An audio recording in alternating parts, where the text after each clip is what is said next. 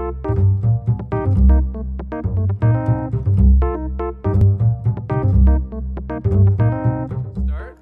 to gogoNET Live. I'd like to thank you for being here. You are our live audience. I'd also like to thank all our speakers who have come from all over the world, literally, to present to you today and tomorrow and also yesterday. And I'd also like to thank our sponsors, our gold sponsors, Juniper and Infoblox, as well as A10 and Brocade, and Arbor Networks, and Groupware, and 6Connect. Without them, we'd have a very hard time doing this conference. So the focus of the event today, it's called Trials and Tribulations. What we wanted to do is create a focused conference that was on a specific topic. Currently, over 80% of gogoNET's 55,000, 56,000 members are either in the research phase or they're in the testing phase of IPv6 deployment. The numbers are actually there, so we have around 18,000, 19,000 people researching. So this is investigating, going to the social network, trying to get data. And then we have testing, and testing often it's in the home network. We recently did a poll of our members, and it was something like 75% of them were doing IPv6 testing in their home because they weren't given the opportunity to do IPv6 testing at their job, but they knew that ultimately they would be the ones that would be responsible once they had to implement it. So there might be a lot of you in the room here today. And there's around 28,000.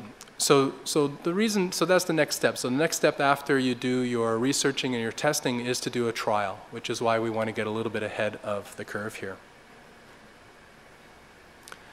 So yesterday we began with the hands-on workshops. We had a great lecture, started off the day, and then we had three concurrent workshops, a lot of hands-on. I think people appreciated that. Today we're going to start off with some keynote addresses that I'll be introducing.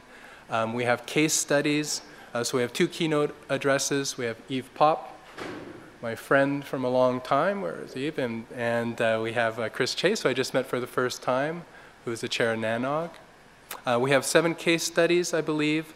We have case studies from AT&T, we have Telecom Italia, we have Spaywar, as well as Luke is from Laurentian University in Canada, and we'll have a case study from Missouri, from University of Missouri as well.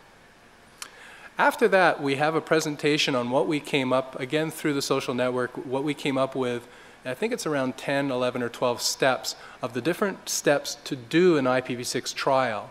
So again, as opposed to finding presenters and having them present what they normally present, we actually went the other way, and we determined the functional steps and found the appropriate presenters for that.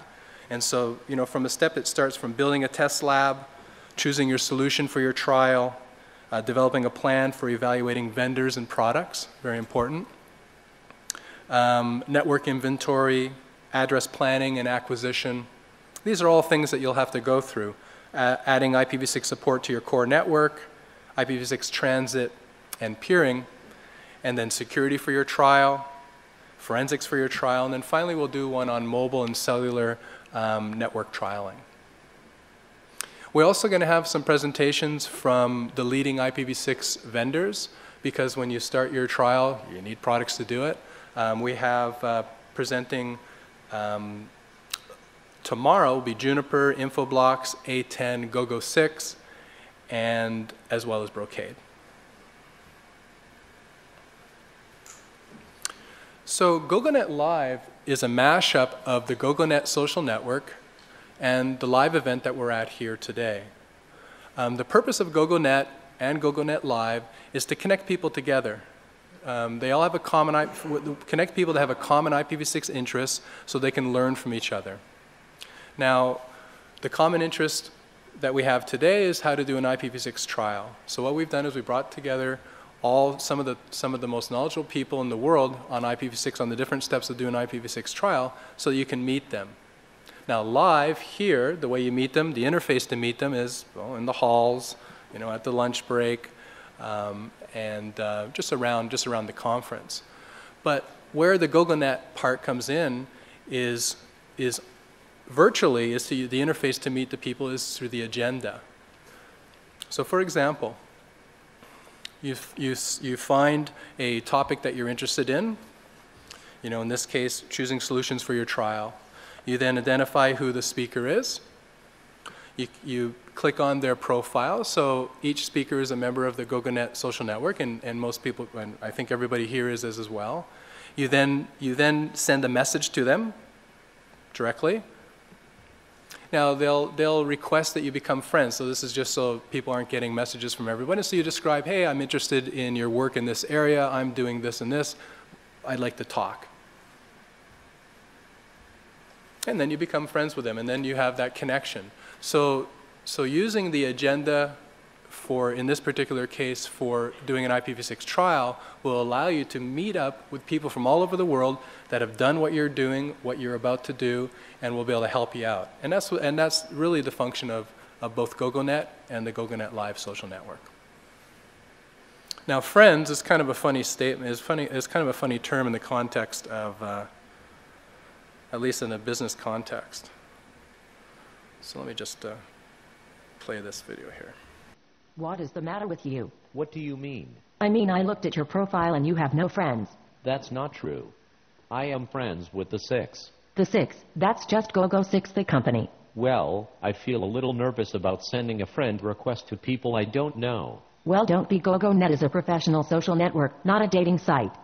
In this context, sending out a friend request is about making a technical or business contact. Once you are friends, then each other will know whenever the other does something on the social network. Okay. If you only made friends with people you knew already, what would be the point? Even better, when you are friends you can send each other private messages without knowing each other's email address. Okay, I will get right to it. But what does it mean if you get their actual email address? You're dating. So more the point is, don't be afraid to reach out.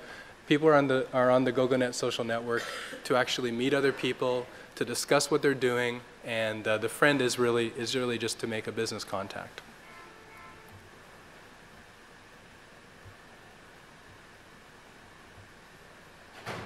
Okay. With that, I'd like to introduce Latif Ladid. Latif has been tirelessly working as an IPv6 advocate for probably as many years as anyone else in the world. He has come here from